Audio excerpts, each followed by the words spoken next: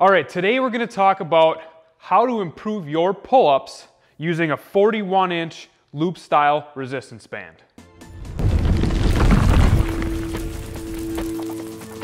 So pull-ups are a great body weight exercise to work on developing your upper body strength, specifically your back muscles. You'll also work on your grip strength and your forearms because you're gonna be hanging from this bar, all of your body weight, and having to do a pull-up. That can be really difficult if you're just starting out. So one thing that you can do to give yourself some assistance so that you can work your way up to whatever your body weight is to use 41-inch style loop bands. So the 41-inch bands that I'm using today are from Clench Fitness. They'll all be linked down in the description below. I have the 3 most common pull-up assistance bands that we sell. It's our purple 1 1/8" wide band, our green 1 3/4 inch wide band, and also our blue 2.5-inch band. So the wider the band, the more assistance that you're gonna get. So the purple is the least, the green is the mid-range, and the blue is the high-end range. And with the purple, you're gonna be roughly around probably 40 to 50 pounds worth of assistance at the very bottom. And with the blue, you're gonna be upwards of around 60 to 80 pounds of assistance. So ultimately, you're gonna have to play with the band resistance a little bit to kind of fine tune it to wherever you're at in the progression of strength for yourself. So to set this up, it's really simple. You just grab yourself a pull-up bar, and now whether you're working in like a door frame style pull-up bar or you have a rack style pull-up bar like this or something that's mounted to the ceiling, you might have to fine tune how you set it up as well as where you anchor to the band. So with all of these, you're gonna anchor right to the pull-up bar, wrap it around, just like you would wrap a band around anything. It's a slip knot style. And then you kind of have a couple of options when it comes to attaching this band to yourself.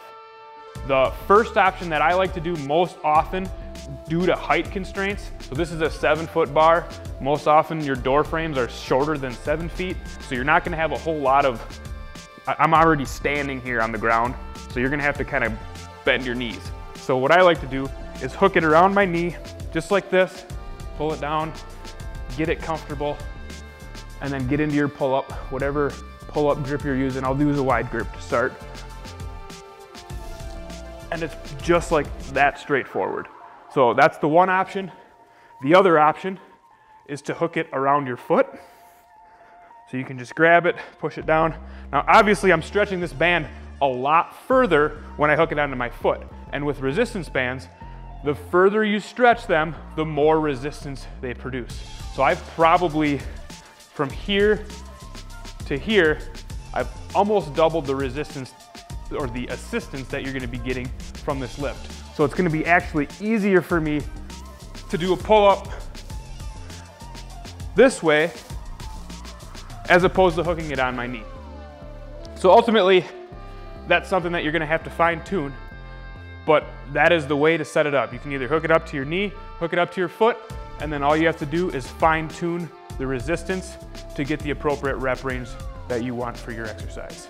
One more quick tip, if you're a super beginner or you're a heavier individual and you're just starting out and you're gonna be using one of these heavy duty, like the 2.5-inch wide band that puts out a lot of resistance, you might have trouble getting into this thing just because of the amount of resistance or the amount of assistance that it's gonna provide. So like to actually stretch this thing down and get it onto your foot is going to be a challenge.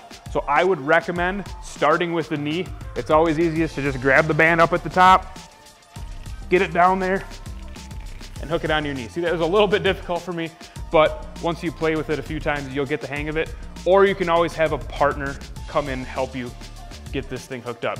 One more option, if you're having a hard time getting into this heavy band, you can always use 2 lighter bands, as long as they kind of come out to about the same width, which they do when these 2 together equal a blue band just about. You can actually use 2 bands, hook it up around the top, just like you would with the other ones. And then you can strap on 1 band at a time to get you loaded into this exercise. So I just go 1 and 2, way easier. Got plenty of assistance.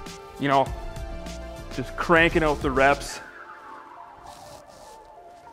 And then when you dismount, nice and simple. So that always is an option if you're just starting out and you need a lot of that assistance, or if you're using high reps or whatever the case may be. All right, so last thing I'm gonna talk about is kind of a how do you progress and get stronger with pull-ups using bands.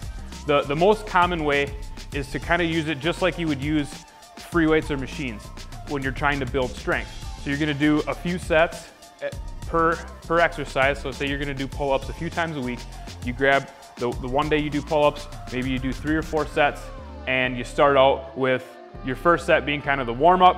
You do, 10 to 20 reps, and then as you progress through your second and third set, try to drop down that assistance. So go to a smaller band on the second set and an even smaller band on the third set, so that you're using more of your own body strength instead of the band to help you accomplish that pull-up. And ultimately what you're trying to do is work your way down to a very small band and eventually no band at all.